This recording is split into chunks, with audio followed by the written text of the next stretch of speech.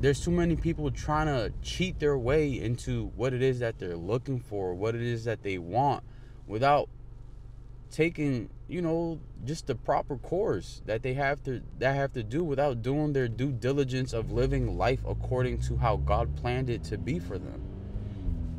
And that's why so many people right now are so confused and so stressed, because they've been trying to cheat life. And it's like, you can't do that no matter how hard you try. Unless cheating life was a part of your plan that was ordained, then there's no way that you can. All right, y'all. That's my spiel. I'm hitting the gym. It's leg day.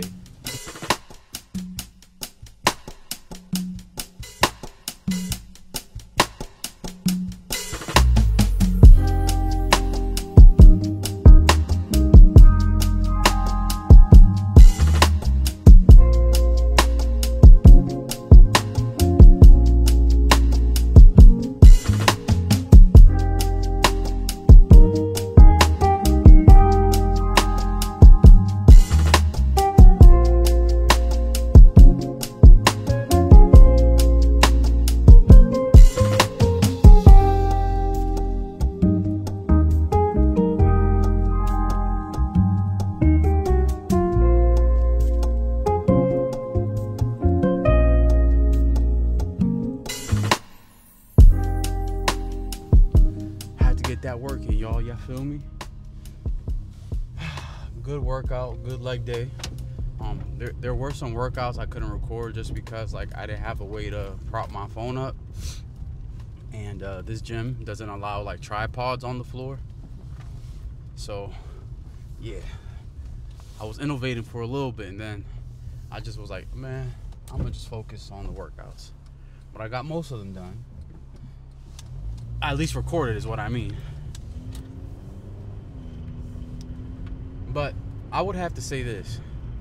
One of the biggest things I don't want to say pride myself, because I feel like low-key God doesn't want us to do that, but I'm going to just use that word right now in this context. One of the biggest things I pride myself on is actually finding the discipline and the commitment to stick to the gym, because that totally changed my life. 100%. But I would say this: if I didn't have my faith intact first, I don't think I would have been able to commit to the gym the way I have been committing for almost a year now. And I say that because before, I've tried, to go to the gym. I would be going for a few weeks, maybe a month or two, and then all of a sudden one little thing happens and, I lose all the progress I made. And then I go back to not going for the rest of the year or 2 years or whatever. But and I really think, when I think back on it now, I feel like it's because I didn't have God in my life the way I do right now. So essentially, in those moments where I fell or was falling off, I fell. I fell because there was nothing there to hold me and to keep me up. And now I think the difference is that when I feel like I'm falling off, when I feel like I'm getting down, I get risen up by faith and through Christ, because y'all know the saying, all things can be done through Christ, which strengthens me. And before I used to be like, oh, that's just a biblical reference. What do these words mean? But I don't know, it's just different now. I believe in those words now because I see it happen day in and day out in my life. And not just, even outside of the gym. The way I'm living right now, I don't know. I don't think I could be doing this without God. Posting daily vlogs, going to work full time, going to school damn near full time, creating content outside of YouTube, finding time to be social, cooking every day, going to the gym. Some people are like, bro, that's just living your regular life. But it is and is not. You know what I'm saying? A lot of people don't upkeep like this because it's hard. I'm not gonna front. It is difficult. It's extremely hard to do what you're supposed to do for some odd reason, and then doing it by yourself without any support physically around you. not trying to discredit my family, you know, who they call and check in and stuff, but like if I was to be sick right now, God forbid, I'm sick and there's no one here to take care of me. If something was to happen to me and I go to the hospital, I don't think, unless I call them and be like, hey, I'm in the hospital, nobody would know. If something was to just to happen in general, like, God forbid, you know, the tongue is powerful, I would have to be taking care of myself until somebody comes out here and takes care of me or supports me or whatever the case is. I share all that to say faith, y'all. Faith is really the key ingredient in pushing through your limited limits. Your limited limits. Does that even make sense? Limited limits, right? Because we limit ourselves mentally, which means we start limiting ourselves emotionally and physically as well. So we limit our limits in a way. But yeah, obviously, I'm feeling good. I have a lot of energy. I'm feeling jolly. I read today. I read The Power of Positive Thinking. That chapter was good today. It was about solving your personal problems. And the way to do it is in like a few different ways, which I'm going to share in a bit when I get home and get ready to go to church. And then I read some passages today as well from the Bible.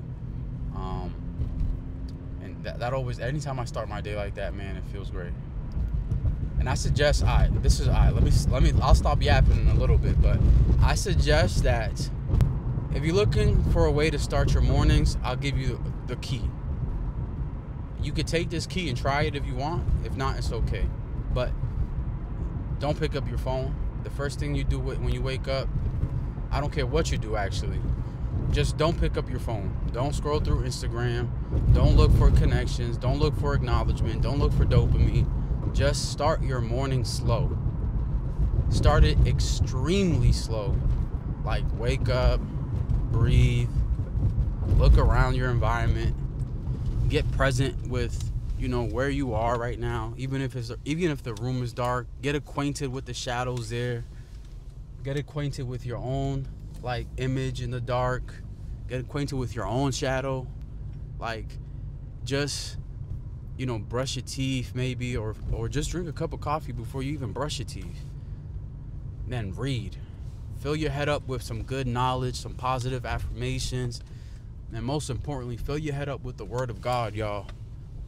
When I start my morning off like that, and then on top of that, right, sometimes I'll start working on little personal projects. Like I'll start working on, you know, videos. I'll edit some things that I want to edit. A podcast episode, I'll cut some clips up or something, and just, I don't know, I'll just start my day off right, you feel me? And then you pick up your phone after like 2 or 3 hours later, bro. I promise you, you'll have one of the best days you'll ever have. And now if you repeat that consistently, then you have a lot of good days in a row. So yeah, I just got home. I'm gonna get ready, make some breakfast, and head to church.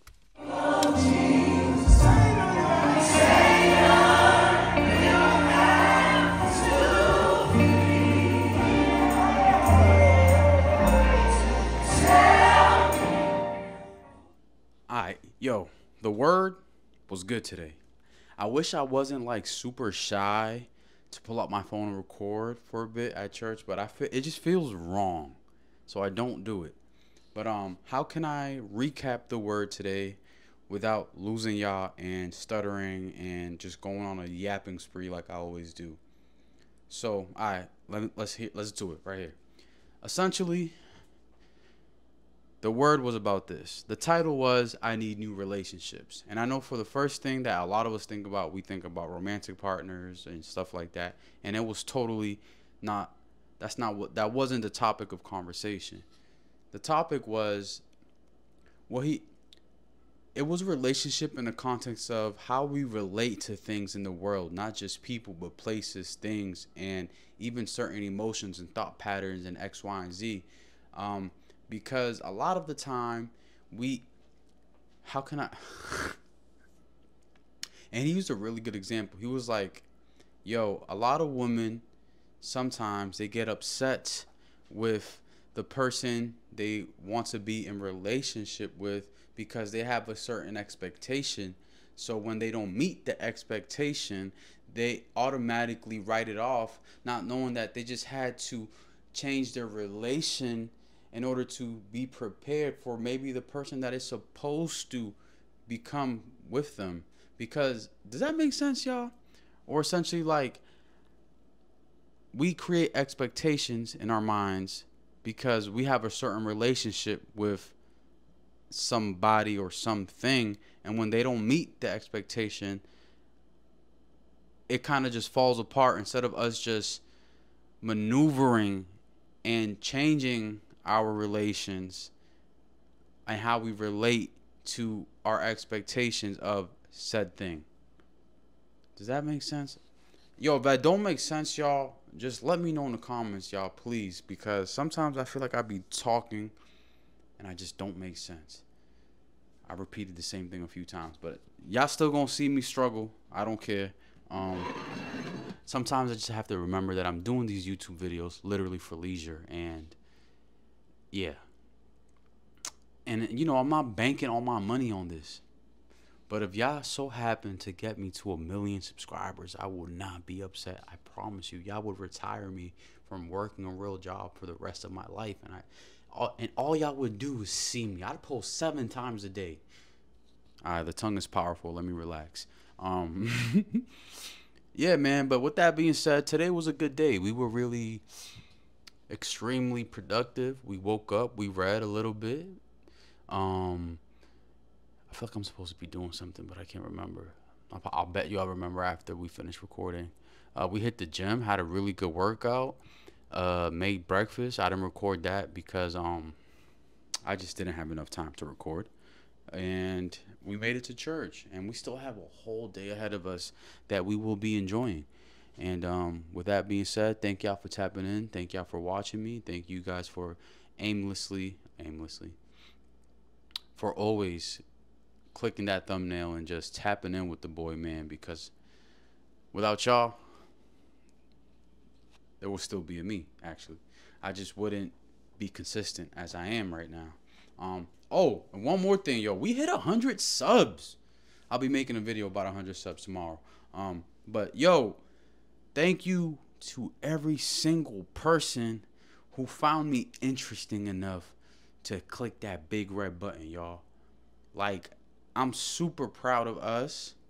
I say us because this is a team effort.